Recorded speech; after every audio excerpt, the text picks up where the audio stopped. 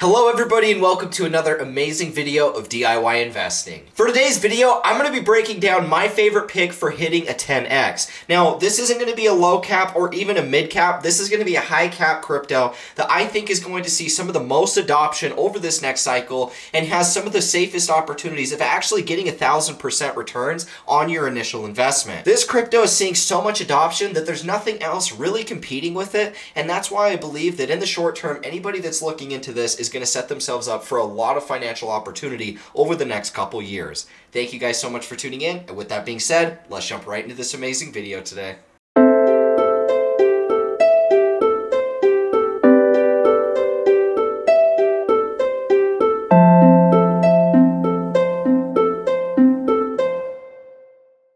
Alrighty guys, now the crypto that we are going to be talking about today is Arbitrum. You guys know how bullish I've been on Arbitrum. They've now finally had their airdrop. Everybody's claimed their tokens that was going to. So shout out for anybody that's been watching this channel that was ultimately able to claim some tokens. I was able to make more money in this airdrop than I've ever made in any of the other ones. And so it was definitely a profitable opportunity to say the least.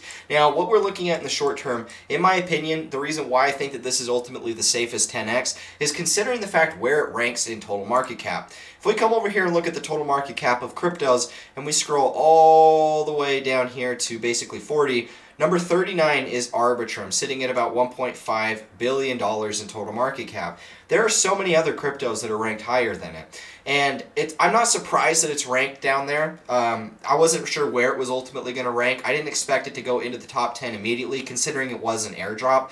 But I do believe that this one is going to see a lot more upside potential from here. You know, if we're looking at all of these, which ones to buy into long term, in my opinion, Arbitrum is one of those that cements itself very thoroughly, very definitively when we're comparing it across the board on a lot of these other cryptos. And I think that that's proven inside of the data. We're going to be comparing this across the board on all of the other chains out here, and I'm going to be giving you guys an idea of exactly how powerful Arbitrum actually is right now. Now, when we're looking in terms of the TVL, our all-time high was $2.35 billion in total value locked.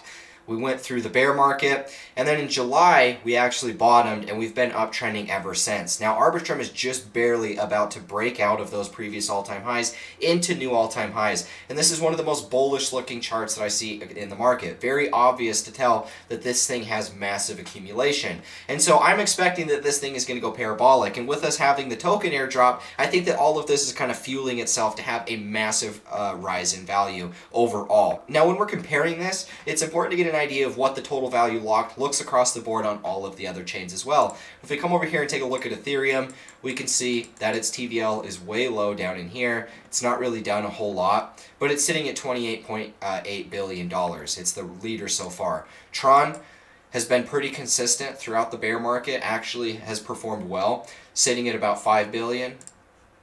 Binance Smart Chain sitting at about $5 billion as well, but it's pretty low. It's more consistent with Ethereum. In fact, it's even lower than Ethereum, which is surprising considering how well the price has actually held up for Binance. Now, looking at Arbitrum, it's obviously taking off in a big way. Polygon, I know a lot of people have gotten angry at me for comparing Arbitrum to Polygon and saying that Arbitrum is better. But when we're comparing it, Arbitrum is ranked higher in TVL. You know, Polygon only has about $1 billion in total value locked, whereas Arbitrum has over double that. So, in my opinion, we're seeing the price of Matic holding up so well, yet the TVL is pretty much non-existent. I think that that's important, and that's important in looking at these details when it comes to what we're investing in long-term aside from Arbitrum. I think it's important that we consider these factors because the cryptos that are seeing rocketing TVL, Optimism is basically right there with Arbitrum, which makes sense because they're both competing layer 2s and they both had airdrops. And so I think that it's an important thing when comparing Arbitrum to really what we're seeing over here with Optimism. Arbitrum and Optimism, you know, Arbitrum's obviously the leader, but Optimism is a close second at about $931 million. We're just about to cross the billion mark. I believe that we're going to be flipping Polygon, and both of these chains are going to see a lot of upside appreciation. This thing is a very bullish chart right here. Shows a lot of accumulation in a market that's just about to skyrocket in terms of TVL. I would highly recommend looking into cryptos built into the Optimism ecosystem as well as the Arbitrum ecosystem, because these are two great opportunities that we see inside of the market. Now, all the other ones, for the most part, Avalanche is way low, Phantom is pretty low, Mixin is doing decent. Never heard of that one. Kronos is way low. DeFi chain pretty low. Solana is extremely low. And so you guys start to get the picture. You know, a lot of these are way low, and what we're seeing with Arbitrum and really Optimism are outliers. But specifically for this video, what we're comparing it to is Arbitrum. Now, when we're looking at the token price, we are starting to see some downside pressure. In my opinion, what we're seeing inside of the token price is a very clear A, B, and C type of correction. And the question is, where does the bottom of wave C take us? Is it 80 cents? Is it all the way down here in 50 cents? Is it $1? I have no idea, but all of that is going to be determined around what happens with the price of Bitcoin. Now, at least in the short term with what we're seeing here, we can see that we have this pretty decent size sell-off, at least in the short term. If we drop it into the smaller time frames, we can see that for right now, we are technically closing below prior support under resistance, and so that's a very bearish sign. I believe that most likely we're going to continue to see some more downside from this move. As you guys can tell with this candle right here, this was our support. You know, we can obviously tell that this has been an important level, both as resistance as well as support. We did temporarily have this breakdown, but notice how we reclaimed it right here inside of these two candles. Now, we've been consolidating off of this level a number of different times, and so to see us finally have this big break, lots of sell volume came in here, and now we're seeing our candle actually closing below. That tells us most likely that we're going to continue to see downside. Where does that stack up on the big picture? Well, big picture, we know that we have our August highs, and so if we do retest those, it's not unheard of, considering the fact what we did what we have been talking about over the last few updates has been we had clear skies above once we could clear the August highs. And we did break out right here, and we instantly teleported right to the bottom of this resistance. And so now that we're at this point and we're seeing a pullback, I wouldn't be surprised if we came back and actually retested these August highs, considering how long it took us to actually break out of them. It was about 270 days worth of sideways accumulation before we did finally break out. So to see us actually pull back and retest this level, that would be looked at as a short-term buying opportunity, or at least I would. If that level became resistance, you know, if we dropped back down in here and then we were looking at, you know, selling below this level, then at that point we would ultimately be looking at more downside risk potentially. But, you know, we have to wait until we get there. We don't know what's going to happen until we're there. And at least in the short term, what I see is the very real potential of downside risk. Closing below resistance, I would be watching for that. And I think that that's ultimately what's signaling the fact that we're going to see one more C leg here happening inside of Arbitrum. Whatever happens with Bitcoin, however low Bitcoin goes. But I mean, if Bitcoin goes to, you know, the neckline, or not the neckline, I guess, so basically the August highs, I would say.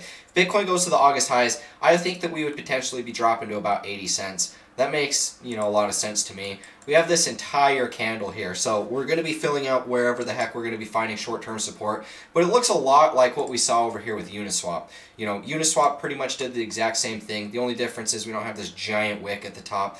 But it's pretty much the most consistent type of thing that we see with a lot of these airdrops. Airdrops and even pre-sales, you'll see the same type of thing where they make this listing pump and then sell back down and go through a period of reaccumulation. And in my opinion, that's really what we're going to see here. With Uniswap, we had this same type of correction, just a big ABC,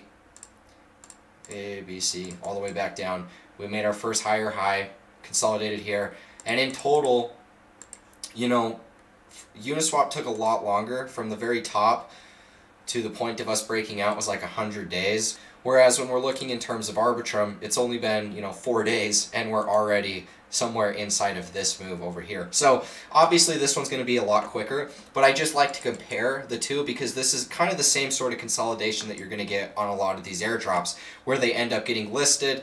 They make, you know, their whatever they're going to be rallying to, and then they end up selling off, making a short-term correction, and then that's when they ultimately start taking off. Now, for the short term, I would be looking at this one as a buy opportunity somewhere, you know, around $1 to about 80 cents. That's really the way I would be looking at it. It could go lower if Bitcoin really starts to mess around and have a big correction, but for the most part, this is one of those that I think isn't ranked as high as it could be, and I do think that long term, we will see this one sitting in at least a 10x from here. 1.5 billion, you only need to see 15 billion in total market cap for that to be a 10x. And I think that where we're at right now, long term, it's definitely going to happen. And so I think that this one is going to be one of those safer 10x's. It's one of the new cryptos that you can actually buy now. If we're looking in terms of what we're seeing across the board and all of these other ones, most of these have been around for at least one cycle. A lot of these are older cryptos. And if history has taught us anything, it's that these get shaken out. A lot of these will start dropping. A lot of these won't be around for the continued cycles. Some of these other ones will start to kind of take over. And when that happens, a lot of these new cryptos will start to go back up to the upside and actually take some of that market share. Arbitrum is the one that I do believe will, because of what we're seeing inside of the TVL. What we're seeing is really some of the most adoption. A lot of the most DeFi is really going over to Arbitrum as a whole.